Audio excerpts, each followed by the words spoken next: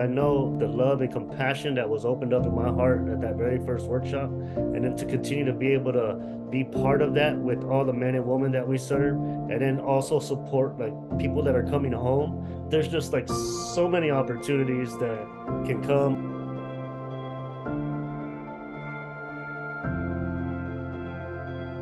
I was literally just on my way to the chapel when I seen all these free people hanging out with guys that were in blue like me, having lunch, and then just seemed really happy to be there.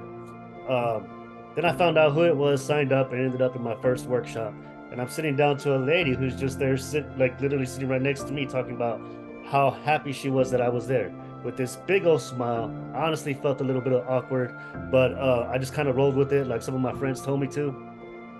And that first trio, when she shared, she created a space that got like just felt real safe and vulnerable. My eyes started to leak a little bit. And first, that's usually not the first thing that goes on when you meet people in prison.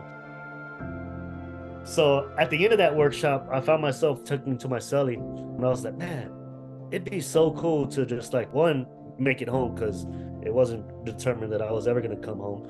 Two, to just like come in and like volunteer and just be part of this. Fast forward a few years later, thank God he opened the door. I came home 2 weeks later. I had a job. And then just a few months ago, I go back into the very same prison. And at my first workshop there as a free person, I get to co-facilitate with the founders. And so like that was just like one, us seeing like the impossible. And then just the journey from my first task was to help create a flyer, to co-creating a year-long curriculum, to developing another program. Seeing what is possible there has just really like ignited a spark. Well, man, I think like anything's possible. I can't wait to just like continue to expand to like have our exact same program completely like translated into Spanish, build a Spanish reading team, evolve into Mexico to support all of our alumni that are getting deported, train them as facilitators, maybe even go into those prisons, expand out of state, hopefully Australia coming soon. There's just like all these projects like, man, well, you know what? If I just keep doing like working diligently right now and continue to be part of the work, which is really sustaining. There's really almost nothing impossible, as long as you just diligently work, like you can create something out of nothing.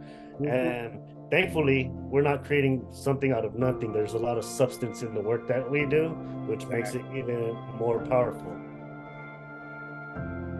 I know that with the systems and things that we're putting into place are able to continue to grow, mostly within the hearts of people, which when that takes place, like there's no stopping anybody.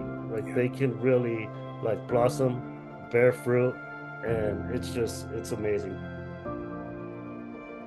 So I'm very grateful, most of all, for all the support from the Freedom to Choose family, the volunteers.